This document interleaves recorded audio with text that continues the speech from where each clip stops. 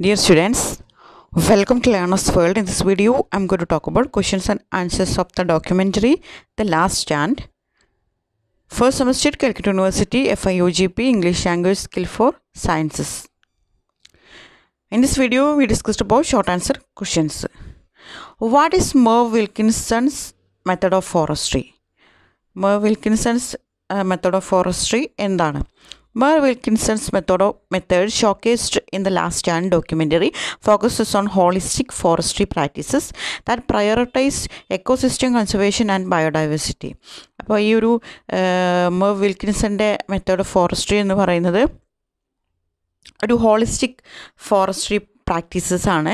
അത് കൂടുതൽ പ്രയോറിറ്റൈസ് ചെയ്യുന്നത് എക്കോസിസ്റ്റം കൺസർവേഷൻ ആൻഡ് ബയോഡൈവേഴ്സിറ്റി, അതായത് ജൈവ വൈവിധ്യം സംരക്ഷിക്കുക എന്നുള്ള ഒരു ലക്ഷ്യത്തോടു കൂടിയാണ്. Is forestry method offers an alternative to clear cutting and monoculture plantations, emphasizing long-term ecosystem health and sustainability. അപ്പോൾ ഈ ഒരു മെത്തേഡ് അദ്ദേഹത്തിൻ്റെ ആ ഒരു ഫോറസ്ട്രി മെത്തേഡ് എന്ന് പറയുന്നത് ക്ലിയർ കട്ടിങ് അതുപോലെ മോണോകൾച്ചർ പ്ലാന്റേഷൻസിനൊക്കെ ഒരു ഓൾട്ടർനേറ്റീവാണ്, അത് സൊല്യൂഷനായിട്ടാണ് ഈ ഒരു മെത്തേഡ് ഉള്ളത്. ഒരു ലോങ് ടേം എക്കോസിസ്റ്റമാണ്, അതുപോലെ സസ്റ്റൈനബിലിറ്റി ഒക്കെയാണ് ലക്ഷ്യം വെക്കുന്നത്. How does living carbons approach differs from traditional tree farming methods? എങ്ങനെയാണ് living carbon approach traditional tree farming മെത്തേഡ്സിൽ നിന്ന് ഡിഫർ ആയിട്ടുള്ളത്, അതായത് വ്യത്യാസം, അവ തമ്മിലുള്ള വ്യത്യാസം എന്താണ്?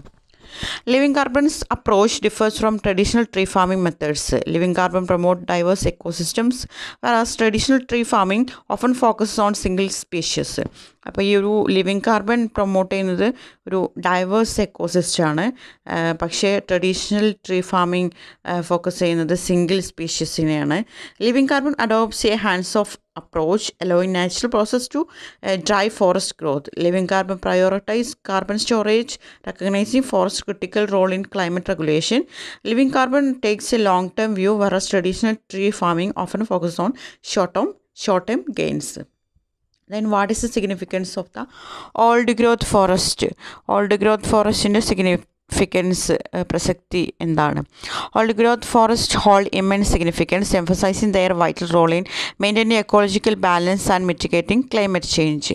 അതായത് കാലാവസ്ഥയിലുണ്ടാകുന്ന മാറ്റം നിയന്ത്രിക്കുക, അതുപോലെ ഒരു എക്കോളജിക്കൽ ബാലൻസ് മെയിൻറ്റെയിൻ ചെയ്യുക എന്നുള്ള റോളൊക്കെ ഈ ഒരു old growth ഫോറസ്റ്റിനുണ്ട്.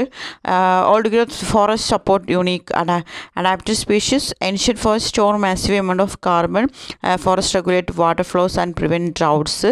Old growth forest absorb and store atmospheric carbon. അതുപോലെ അറ്റ്മോസ്ഫിയറിലുള്ള കാർബൺ അബ്സോർബ് ചെയ്യുക, സ്റ്റോർ ചെയ്യുക എന്നുള്ള ഒരു ലക്ഷ്യം കൂടെ ഈ ഒരു ഓൾഡ് ഗ്രോത്ത് ഫോറസ്റ്റിനുണ്ട്. അതുപോലെ ഈ ഒരു ഓൾഡ് ഗ്രോത്ത് ഫോറസ്റ്റ് ഡ്രൗട്ടിൽ നിന്ന്, അതായത് വരൾച്ചയിൽ നിന്ന് നമ്മളെ സംരക്ഷിക്കുന്നുണ്ട്, ഒരുപാട് വെള്ളം സ്റ്റോർ ചെയ്ത് വെക്കുന്നുണ്ട്, വാട്ടർ ഫ്ലോസൊക്കെ റെഗുലേറ്റ് ചെയ്യുന്നുണ്ട്, അതുപോലെ മാസീവ് എമൗണ്ട് ഓഫ് കാർബൺ ഒക്കെ സേവ് ചെയ്യുന്നുണ്ട്.